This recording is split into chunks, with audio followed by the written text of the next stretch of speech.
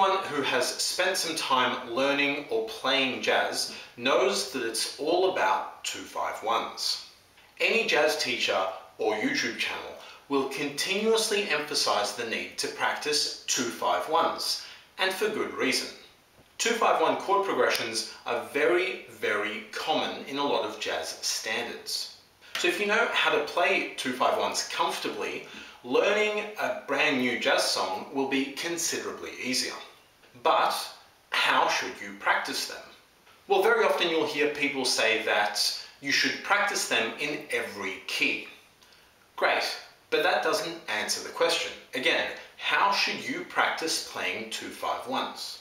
So to answer that question, I have written out a series of 2-5-1 exercises, a cool 31 pages long.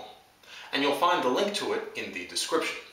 Now, I have called this the ultimate 2-5-1 exercise guide because firstly, it's 31 bloody pages long, and secondly, because it covers all the different variations of the 2-5-1 exercise that I think one needs to practice. So grab the sheet music and I'll take you through it now. So our objective in playing these exercises is to learn to play a chord progression that is commonly found in jazz standards and learn to play it in every key.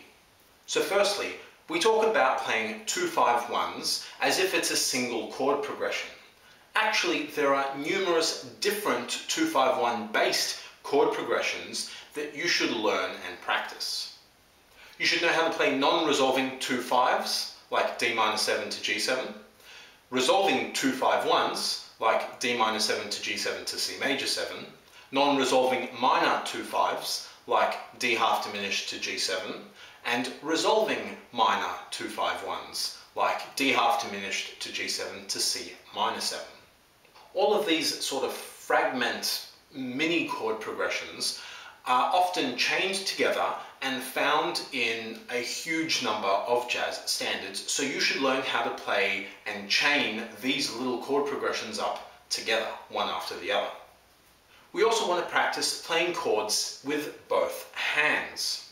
And a good way to do this is when you're playing the chords in your right hand, for your left hand to play a walking bass line.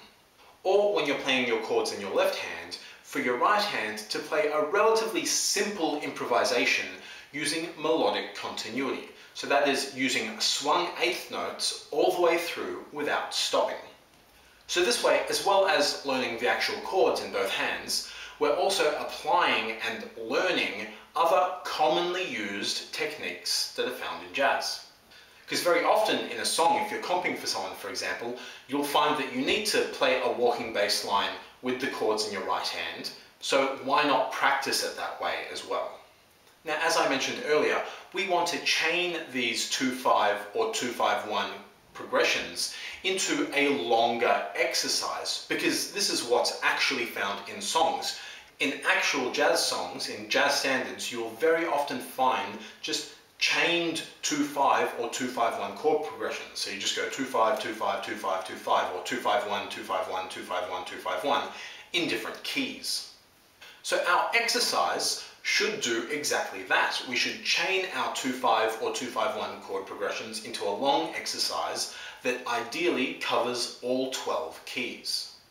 Now, while songs can modulate from any key to any other key, the most common modulations are down a tone or a whole step, so a 2-5-1 in G followed by a 2-5-1 in F, down a semitone, so a 2-5-1 in G followed by a 2-5-1 in G flat, or down a perfect fifth, so a 2-5-1 in G followed by a 2-5-1 in C.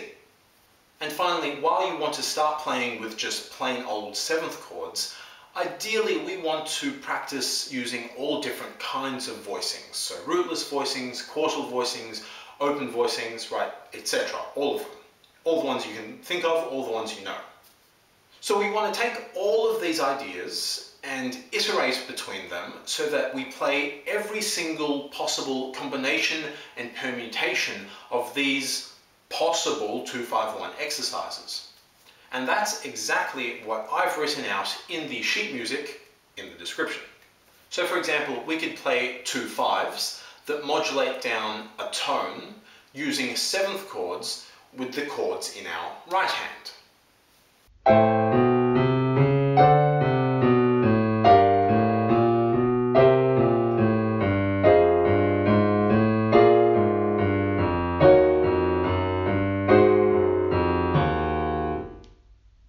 Or we could play a series of minor 2 5s that modulate down a semitone using 7th chords with the chords in our left hand.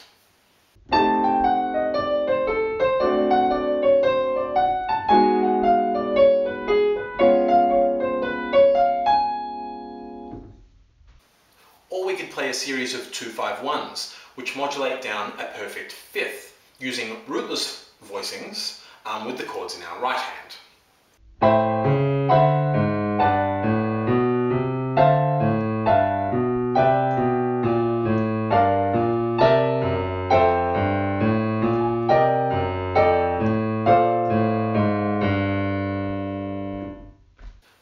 And so on, right? So we're taking all the different ideas or topics I just covered and just alternating between them.